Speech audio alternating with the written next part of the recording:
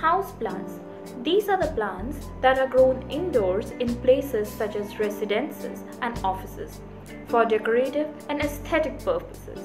But studies have also shown them to have positive psychological effects along with helping in indoor air purification due to some soil-dwelling microbes associated with them. Hello guys! Welcome to the IMOD Forum's The Agraria YouTube channel.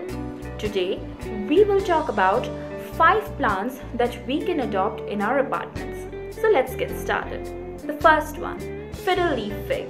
This plant with large leaves and sprawling vine-like growth gives a forested look.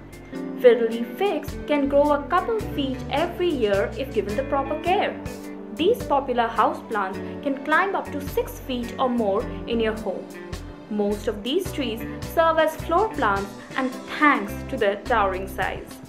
The second one, peace lily. For beginners, this is a tough plant to grow.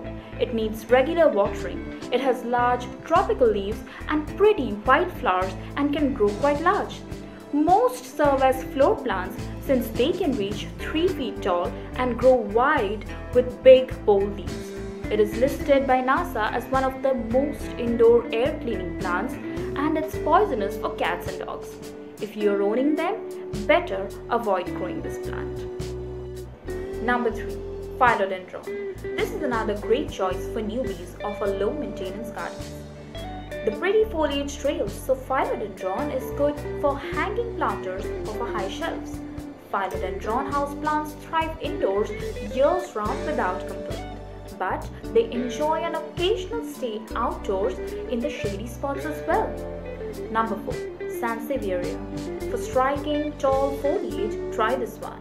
Snake plants have long spiky upright leaves and are easy to grow.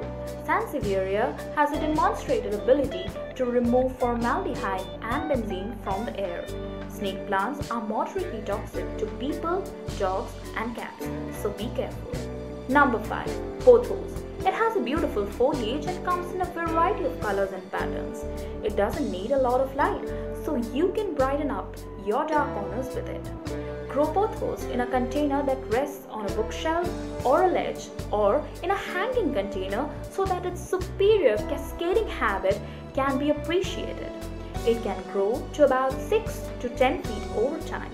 All the parts of this plant are poisonous if ingested by humans or animals, so beware. So guys, this is all for today. Hope you all liked the video and you're now sure about getting your next green friend in the apartment. Give a thumbs up if you like this video and subscribe to the IMOD Agraria YouTube channel if you haven't already. We will be soon back with our next video. Until then, stay home, stay safe and as usual, keep learning. Bye bye.